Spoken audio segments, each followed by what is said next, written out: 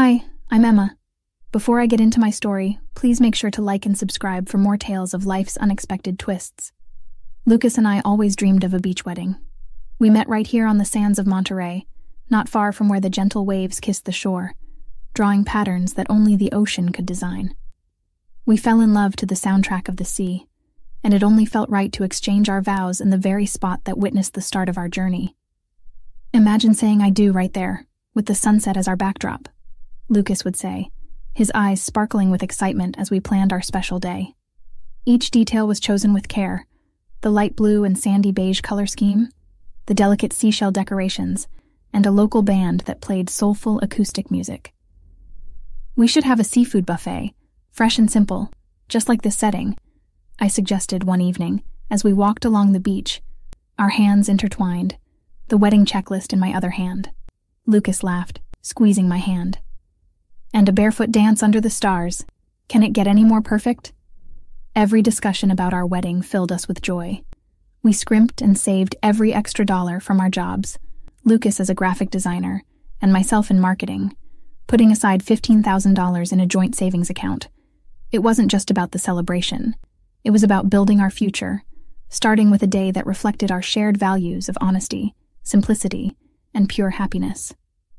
Our wedding will be as real as us. No frills, just love, Lucas often remarked, and I couldn't agree more. The plan was set, our hearts were full, and every piece seemed to be falling into place for the perfect beginning to our forever. Little did I know, the foundation we were building on was about to be shaken, and the values we held so dear were going to be tested in ways I never imagined. The phone rang late one night, shattering the calm of our little apartment. I glanced at the caller ID and saw it was Mom. Her voice shook as she spoke. "Honey, it's Dad. He's very sick. The doctors say he needs a treatment that we just can't afford." My heart sank. Dad had always been the invincible one, never even a cold. The desperation in Mom's voice was something I had never heard before. "How much do you need?" I asked, my mind racing through our carefully budgeted savings. "It's a lot, Emma. $15,000, she whispered, as if saying the number out loud made it all too real. The room spun slightly as I processed her words. $15,000 was our entire wedding fund, the money Lucas and I had saved for our dream day at the beach. "I need to talk to Lucas," I managed to say, trying to keep my voice steady. Hanging up, I turned to Lucas, who had overheard the conversation. His expression was a mix of concern and confusion. We sat down, the weight of the decision pressing down on us. "We can't just leave your dad in trouble, Emma," Lucas said, his hand finding mine across the kitchen table. "If it's true, we have to help." "But what about the wedding?" My voice broke, the vision of our perfect day dissolving before my eyes. "We'll figure something out. Maybe we can do something smaller," he suggested, trying to smile. "The most important thing is we're together. The rest is just details." With a heavy heart, I called Mom back. "We'll help," I said, trying to mask the turmoil inside me. "You can use the wedding fund." The days that followed were a blur. Lucas and I hastily rearranged our plans, opting for a modest ceremony at a local family farm owned by one of his friends. It wouldn't be the beach wedding we dreamed of, but it would still be special, intimate, and filled with love. As I mailed the check to my parents, I tried to feel good about our decision. After all, it was family, and family sticks together. Little did I know, the truth behind the so-called medical emergency was about to come crashing down. And with it, my trust in the very foundation of what I thought my family was. The revelation came unexpectedly, at a family gathering meant to celebrate Ryan's recent wedding. Laughter filled the room, the air thick with the aroma of baked lasagna and sweet pie. I was passing by the living room when a snippet of conversation stopped me in my tracks. "Really outdid yourselves with the honeymoon fund for Ryan and Jenna. Europe is quite the splurge," a distant aunt exclaimed, her voice tinged with both admiration and envy. Mom's reply was light, almost boastful. "Oh, we wanted to give them something memorable. It was quite a stretch, but totally worth it." A cold chill ran down my spine. My steps slowed as I processed the words. Honeymoon fund? Europe? The pieces clicked together in a dreadful alignment. I felt my breath catch as I stepped into the room, my presence halting the conversation. "Where did the money for Ryan's honeymoon come from?" My voice was calm, too calm, As I eyed my parents across the room, Dad's face faltered, a look of guilt passing over it briefly before he regained composure. "Well, we had some savings set aside," he stammered, avoiding my gaze. "Savings?" I pressed, my voice rising. "Or was it the $15,000 Lucas and I gave you for what, exactly? Dad's medical treatment that was so urgent?" The room fell silent. The gravity of my accusation hung in the air, thick and suffocating. Mom looked at Dad, her face pale, then back at me, her lips parting as if to explain.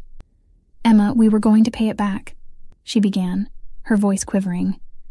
"It was just that Ryan needed it more at the time, and we thought—" "You thought you'd lie to us? Use our wedding money without even asking?" My anger boiled over, every word punctuated with a mix of disbelief and hurt. "Do you have any idea what we had to give up because of that lie?"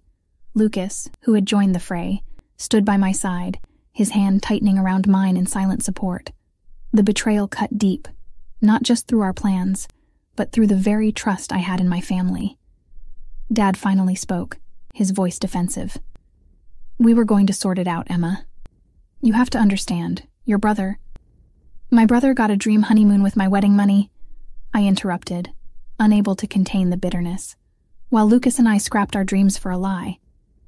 The argument spiraled, voices raised, old grievances aired, and in the midst of it all, the truth of my family's priorities became painfully clear. They had chosen Ryan over me, deceit over honesty. As the realization settled, so did my decision. This betrayal was not just about money. It was about fundamental values that had been shattered. Walking out that night, Lucas's arm around my shoulders, I knew things would never be the same. The family I thought I knew, the parents I thought I had, were not who they appeared to be. The trust we had was irreparably broken, and from those cracks, a new resolve had to be forged. Despite the whirlwind of betrayal and shattered plans, the day of our wedding arrived, a clear, brisk morning at the quaint family farm Lucas had found. The sun peeked through the leaves, casting a warm glow over the simple setup we had managed to pull together on our tightened budget. Lucas and I spent the early hours of the morning decorating.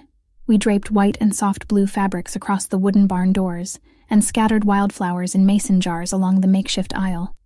The simplicity of it all seemed to reflect our journey, a path not without its obstacles, but beautiful in its sincerity and strength. "We did it, Emma," Lucas whispered to me as we stepped back to admire our work. His smile was my anchor, a reminder of what this day was truly about. "Yes, we did. It's perfect," I replied, my hand finding his, giving it a squeeze. The reality was far from the lavish beach wedding we'd dreamed of, but in that moment, it felt just right. Intimate, real, and ours. Our closest friends began to arrive, their faces alight with joy and support. Among them were just a few family members, those who had stood by us through the recent turmoil. Their presence was a comforting reminder that family isn't just about blood, it's about who shows up when it counts. As the ceremony began, Lucas and I stood together at the altar, hand in hand, with the gentle rustle of the leaves and the soft murmur of our guests as our soundtrack. The officiant's words were simple yet poignant, touching on the themes of resilience and enduring love. "Do you, Emma, take Lucas to be your lawfully wedded husband, to have and to hold from this day forward, for better, for worse, for richer, for poorer, in sickness and in health? Until death do you part?" "I do," I said, my voice steady, my eyes locked on Lucas's. The weight of those vows felt heavier now, imbued with a deeper meaning after everything we'd endured. "And do you, Lucas, take Emma to be your lawfully wedded wife, under the same promises?" "I do," Lucas replied, his voice rich with emotion, his grip on my hands tightening reassuringly. The exchange of rings was a symbol of our unbroken circle of trust and commitment, a physical manifestation of a promise that no hardship could tarnish. As we kissed, sealing our vows, the applause from our guests filled the air, mingling with the rustic charm of our surroundings. The reception that followed was a celebration not just of a wedding, but of overcoming. We danced our first dance on the grassy field under string lights, the stars beginning to twinkle above as the evening drew in. The music was a mix of our favorite songs, each one a chapter in our story. As the night came to a close, Lucas pulled me close, whispering in my ear, "No matter what comes, we have each other. That's all we need." And as I rested my head on his shoulder, looking out at the faces of our friends and the family who had supported us, I knew he was right. This day, this moment, was the start of something new, something built on truth, love, and an unshakable bond that no deception could ever break. The wedding had passed, leaving both joy and shadow in its wake. In the quiet that followed, as the decorations were taken down and the last of our guests departed, Lucas and I had time to reflect, really reflect, on all that had transpired. Sitting together on the porch of our small apartment, with cups of coffee warming our hands on a cool morning, we talked openly about the future and what it needed to look like for us. The betrayal by my parents and Ryan wasn't just a singular event. It was a revelation of long-standing patterns that could no longer be ignored. "I've been thinking a lot about what family means," I started, the words catching slightly in my throat. "And I've realized that sometimes family isn't about who you share blood with, but who shares your values and stands by you when it counts." Lucas nodded, his expression somber. "I agree, Emma. It's hard, but cutting ties might be the only way to protect our peace and what we're trying to build together." It wasn't an easy decision. The idea of distancing myself from my parents and Ryan brought a mix of relief and immense sadness. But the more we discussed it, the clearer it became that to foster our mental health and the sanctity of our new family, boundaries had to be set.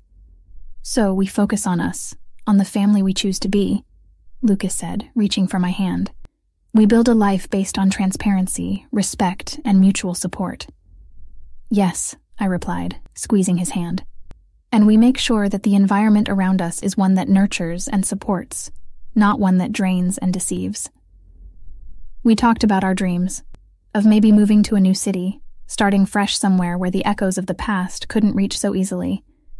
We envisioned a home filled with honesty and laughter, where trust was the foundation, not an afterthought. "This isn't just about moving on from what happened.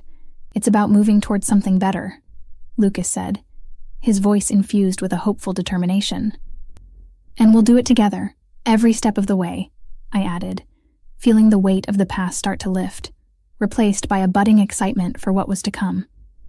As we sat there, planning a future crafted on the lessons learned from hardship and the joy of shared dreams, I felt a deep sense of contentment. Yes, we had faced betrayal, but we had also discovered an unshakable strength within ourselves and our relationship. Lucas and I knew the road ahead would have its challenges, but as long as we walked it together, guided by the values we held dear, we would not just survive, we would thrive. This wasn't just an end to a painful chapter.